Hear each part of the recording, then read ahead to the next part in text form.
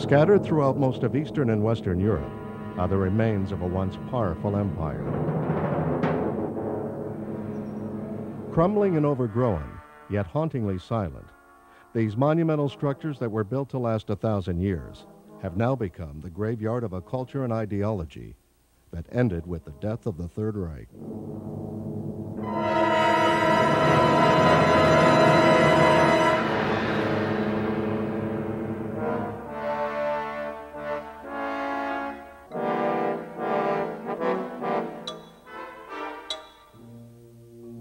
The Ruins of the Reich is a four-part series that deals with the rise and fall of the Third Reich as told through its architecture, its party rally grounds, its monuments, and of course its massive neoclassic structures. The Nazis loved to overbuild everything. And we begin in part one with the rise to power, which it really deals with the building frenzy of the mid to late 1930s, the Autobahn and Hitler's headquarters in Munich, and a lot of other buildings that were constructed by Hitler's favorite architect, Paul Ludwig Troost. And you get inside these buildings, you take a look at them, you see them then and now. In fact, the whole series is a then and now format. So let's go through part one, which deals with the building of the Third Reich, both in its architecture and the party structure and power. The road to Germania began as early as 1933, when Adolf Hitler became Chancellor of Germany, and an entire nation was set back to work. Groundbreaking ceremonies not only signaled the awakening of Germany's economy, but instilled in its people a new sense of national pride. The new Autobahn roadway system was viewed by the German people as a remarkable example of modern technology, willpower, and achievement in the spirit of National Socialism. In Munich, the architectural revolution included the Leaders Building, known as the Führerbau. Spanning the entire length of a football field, the Führerbau's enormous size was meant to intimidate and humble foreign heads of state. When we're dealing with the rise of the Third Reich, no one can escape Hitler's mountaintop retreat at the Obersalzberg. We go from the time that Hitler had a little chalet there to the time when he built his massive house called the Berghof. What that area looks like today, the Eagle's Nest, Bormann's house, Speer's house, they were all there. We cover every aspect in a then and now format of the Obersalzberg in Hitler's private residence.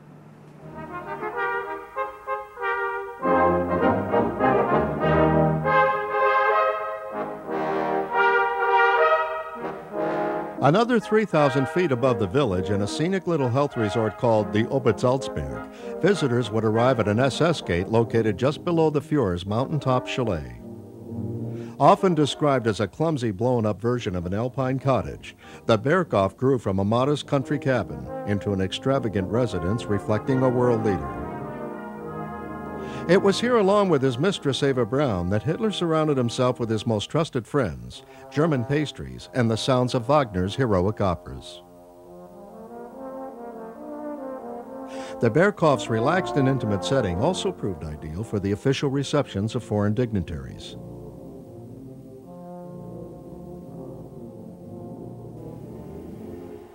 But defying both the elements of man and nature, the ruins of the terrace managed to survive as a haunting witness to one of history's darkest moments. Today, a portion of the exposed driveway is the only evidence that Hitler's Berghof ever existed. In part two, we take a trip to Nuremberg and go through every aspect of the Nazi Party rally grounds known as the Reichspartei Gelände. Now, most of the structures that the Nazis used at that time are still there today.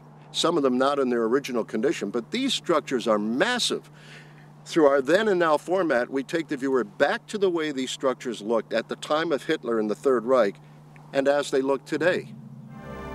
Designed in the likeness of an ancient Greek altar, the main grandstand, called the Haupttribüne, measured more than 1,100 feet long, 80 feet high, and could seat up to 70,000 people.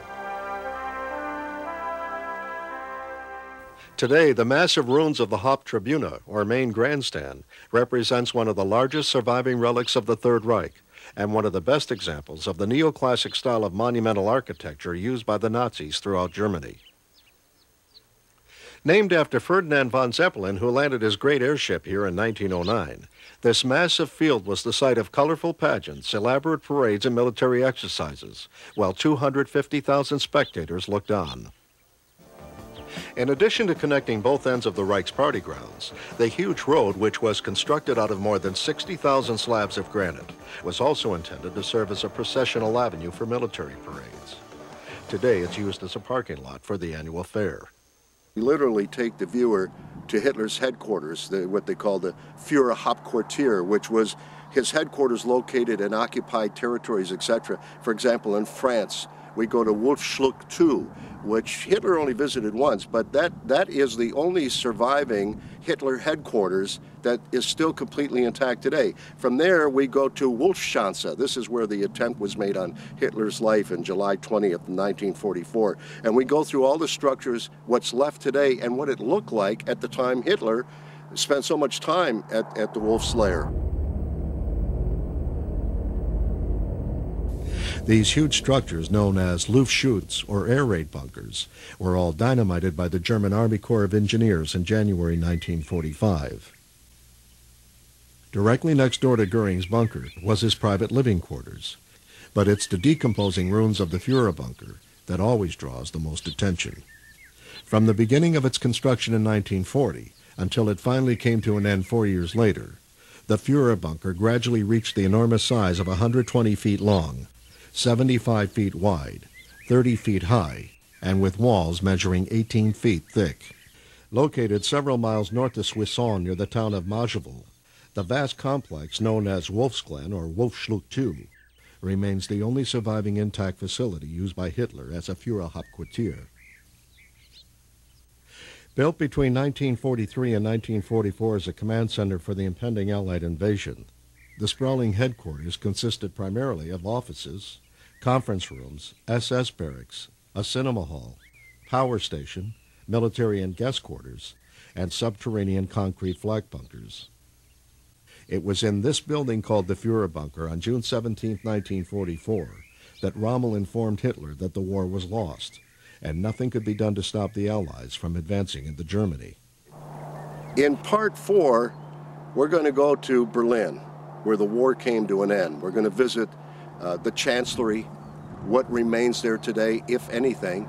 But the interesting thing is the Hitler bunker, known as the Führer bunker, was connected to a longer bunker system that ran behind the new Chancellery. That part of the bunker system behind the new Chancellery still exists, and we were able to succeed in getting in there with our cameras. This is probably the only footage that exists today of the inside of the Chancellery bunker, because after we came out, it was sealed and has not been opened since.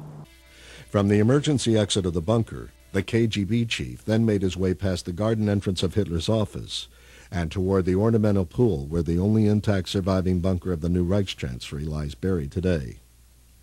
Located 50 feet below an island of dirt which was once flanked on both sides by the infamous Berlin Wall, the Chancellery bunker was uncovered for the first time in over 6 decades while workers searched for unexploded landmines in the area formerly known as the Death Strip.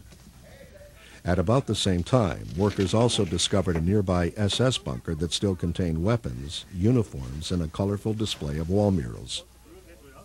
As of today, the city of Berlin has insisted that both bunkers remain sealed and completely inaccessible, using the excuse that they might become neo-Nazi shrines. It was here in the Chancellery bunker that Hitler could often be found gazing at an oversized display containing a model of the new city of Linz, his hometown in Austria.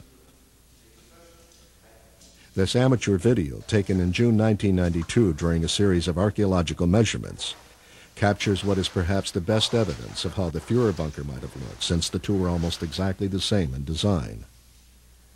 Several former Nazi government buildings have managed to survive, including Hermann Goering's Air Ministry headquarters, which today houses Germany's finance department. And just a block away, the one-time Nazi propaganda ministry is now the Department of Labor.